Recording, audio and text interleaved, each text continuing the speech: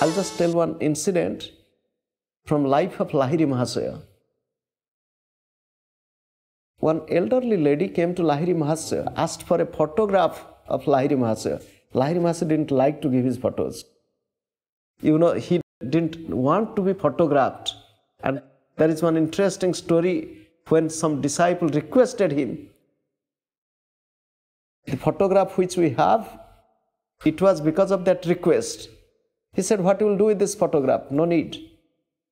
He said, please give, I love to have a photograph of yours. He said, if you want, I give you this photograph. If you think that it is a photograph, it is a piece of paper. If you think it is a photograph, it is a piece of paper. If you think this photograph is not a photograph, it is the presence of the master, it will protect you. Okay? He took this photograph, see, framed it and was hanging in the wall.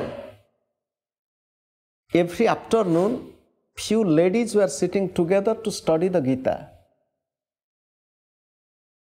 There was storm, lightning, thunder, rain. The whole house was electrified and there was fire because of the lightning. Except they sitting in that corner, everybody was saved, including the photograph. You might tell with a logical mind, maybe a coincidence. Because when this mishap was happening, they are telling, oh Guru, protect us. That's all. When you are sitting to meditate, always remember you are meditating in the presence of